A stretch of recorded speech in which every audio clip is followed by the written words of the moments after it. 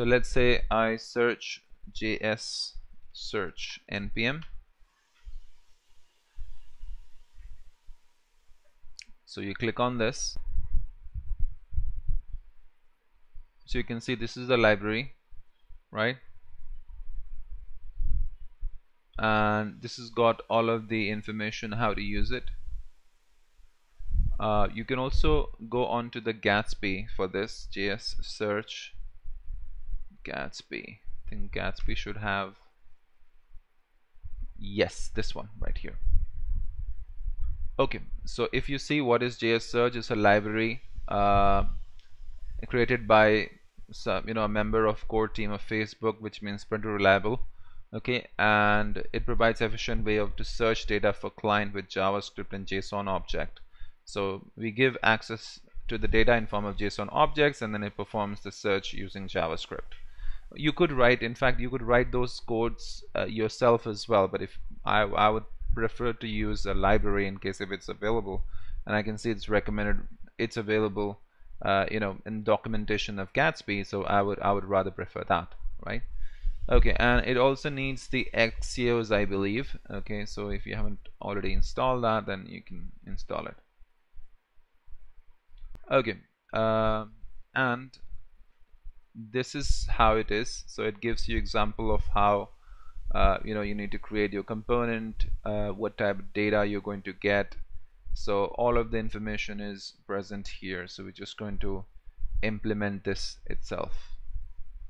See, index strategy. So it asks you to pass this in context. So let's compare it with our code.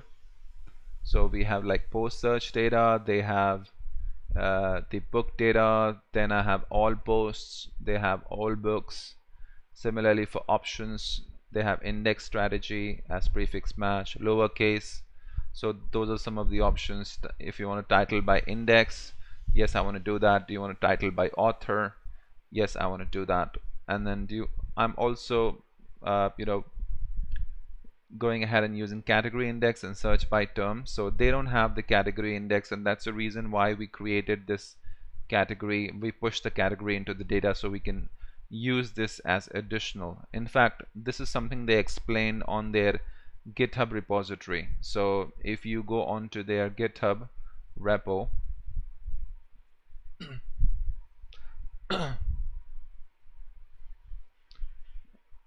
if you go in over here, then they have explained, like if you want to add something new, like for example tag, you can add like this. Anything that you want to add new, you can do that. So they've explained this here, so we're just going to implement the same thing. Okay, awesome. Enough of giving information about this. I think we need the Axios as well, I believe. So do we? Let me just check. Actually, we don't need Axios in our case. The reason for this is because we are anyways passing the data. They are using the Axios to fetch the data from GitHub but io.io, but we don't really need it. We are already passing the data that it needs, right? Okay, awesome. So this has already been installed. Let's just clear it and then just run npm run dev.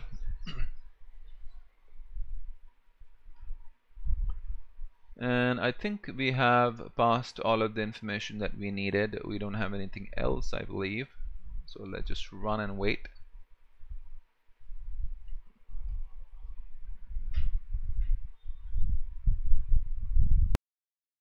Okay, so it's spinning up on localhost port 8000, and I just want to share with you that ensure that if you're creating any custom page like this one, my home page is a custom page. Make sure that you go to the pages in createPages and ensure that you pass that as custom template, so that whenever all the pages are created, it should check that those custom templates should not be included in the standard pages. Otherwise, even for those custom template or custom page, it's going to use the same single page template. We don't want to do that. We want to use a custom template for that. That's why it's not going to create those pages once we add them here. Okay, I'd like to explain in the previous video. Alright, awesome.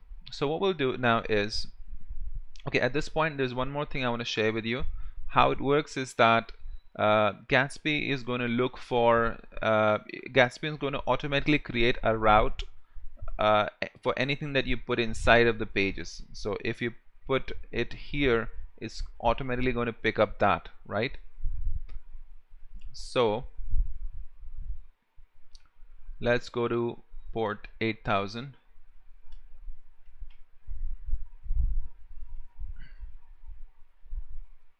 Okay, so so for example, if you create about.js, that whatever you put, whatever component is going to render in about.js file will be available at /about.js. So what we can do is we can just get rid of this.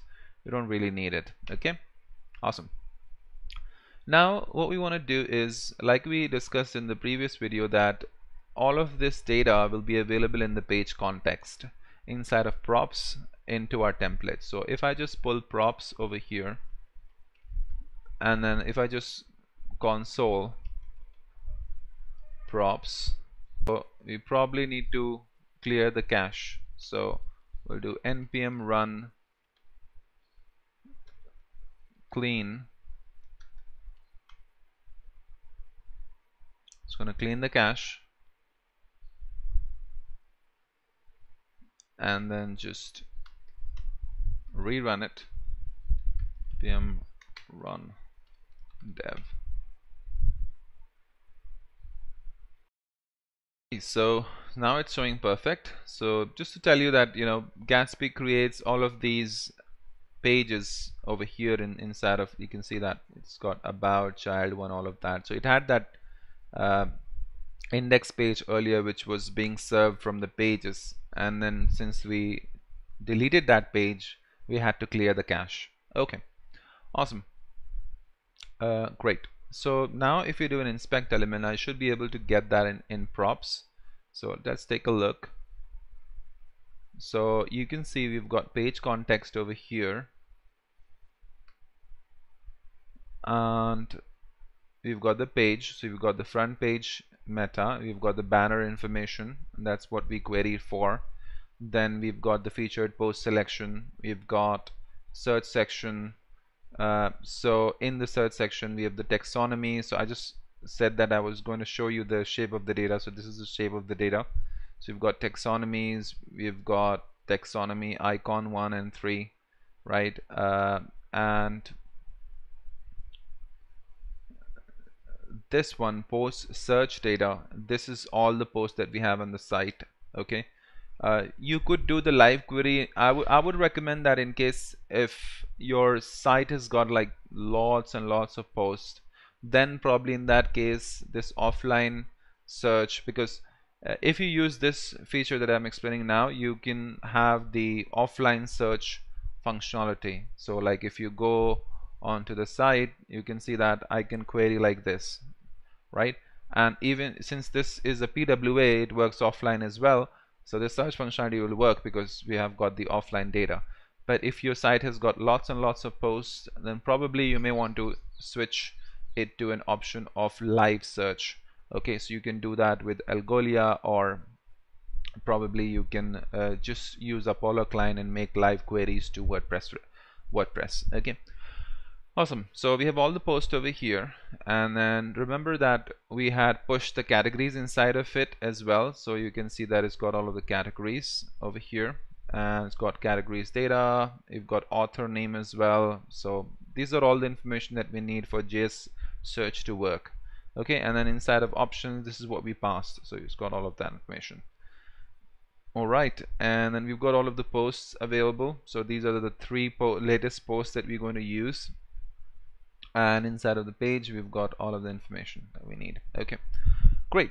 So front page meta, you have banner section, which is this section right here.